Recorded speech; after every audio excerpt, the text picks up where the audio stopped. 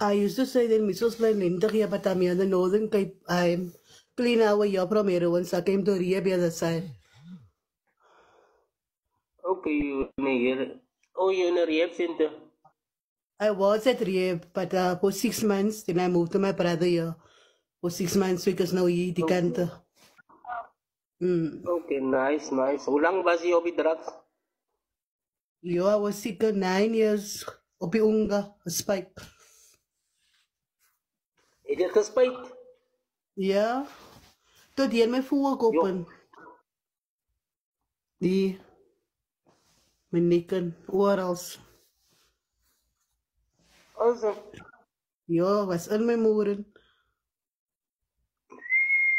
en dan hoe voel het nou? Look here, I'm gonna tell you it like this. In the beginning, when you start, now you really don't know what the effects of the heroin is. But once you begin to talk, dan can't say no niet die ophou nie. Because you feel like a piece of shit. So voel soos kak elke oggend. You know how hard so it is for me not to see people who use heroin now, and I know what they're going through every morning. Net om my skoor te kry om reg te kan voel. Yo bro, maar het gaat uitvallen. Because I come from there, I know what it is. Ik meen, ken jy in die town center in die Haven? Ek het daar op die hoek gestaan, I used to prostitute. Ek het al getry, maar my ID te koop aan die bongo sal. You know what I mean? The extremes you go through for the drugs. Say it, ne? Yeah.